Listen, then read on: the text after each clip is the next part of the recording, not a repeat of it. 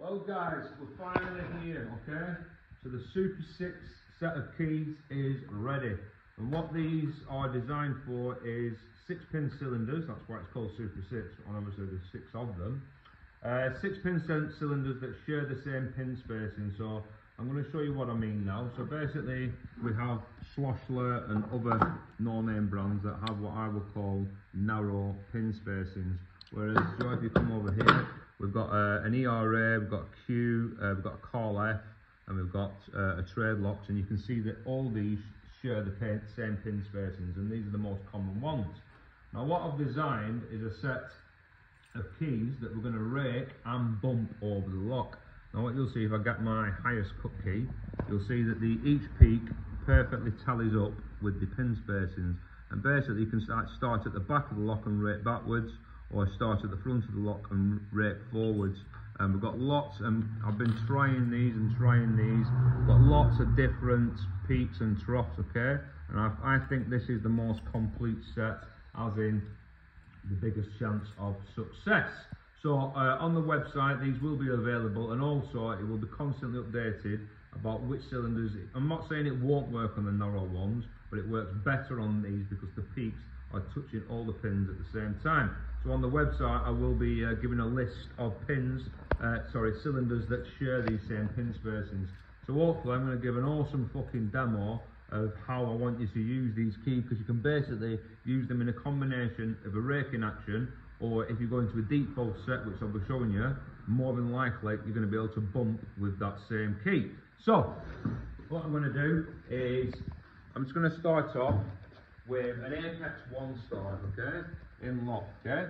So I'll just start off with the number 1 key, so I'll just go away from the keys and start off, and basically what you do is keep it vertical to begin with, and feather light tension, and just start raking backwards.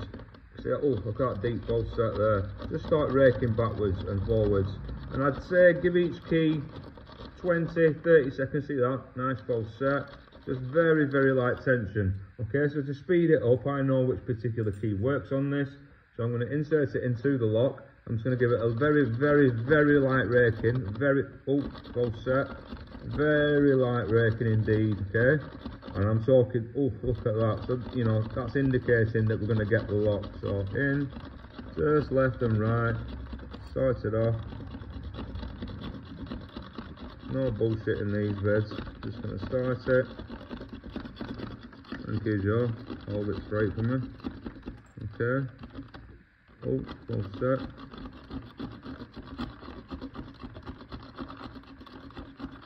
One star for a reason, guys. There we go. So we've got that one. Okay. I'm not saying like the magic keys. You've got to give them a little bit of technique and a bit of finesse. Okay. So there you go. Apex 1 star, absolutely bummed.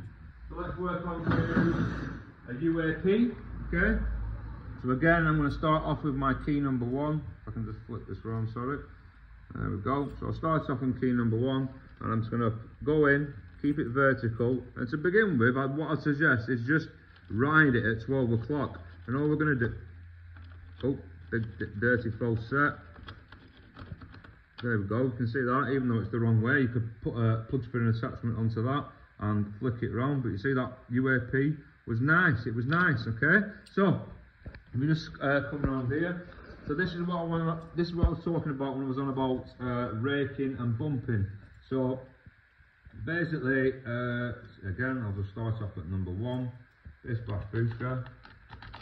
Little rakesy here, little rakesy here. Okay. Now, if you find a key that it goes into a deep false set, so this is the actual key, it goes into a real deep false set straight away. So if you just watch the cylinder.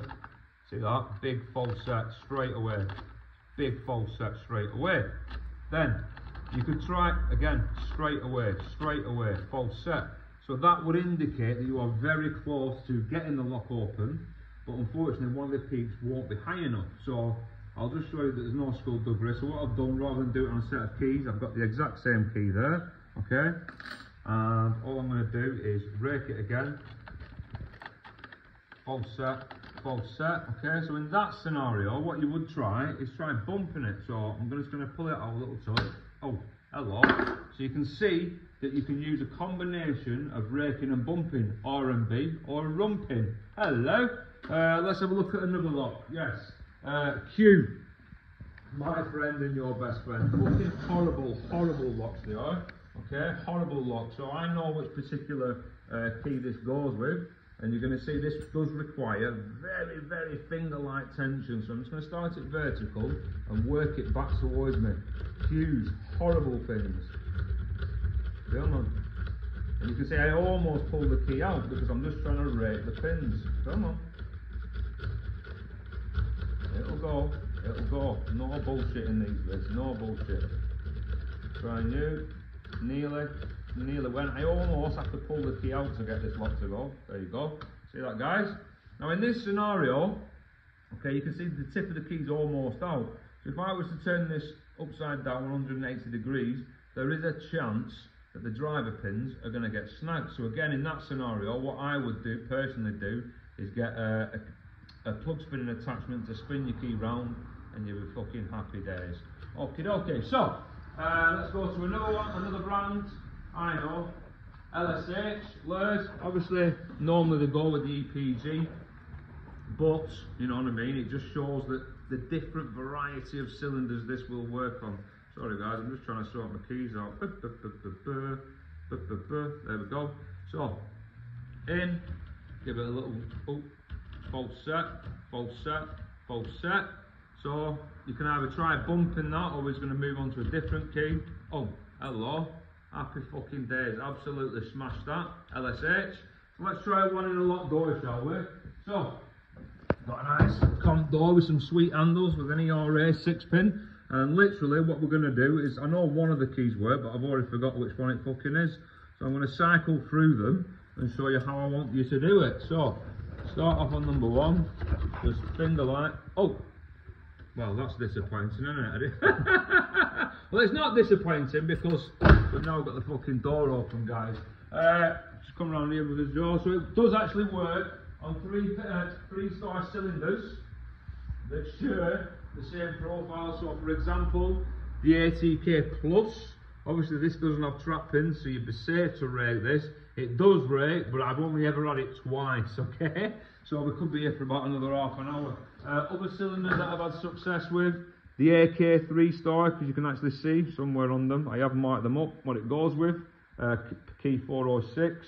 That one went with key 3, again, it's a bit hit and miss with this, but again you only have to open the lock once. What else have I had success with?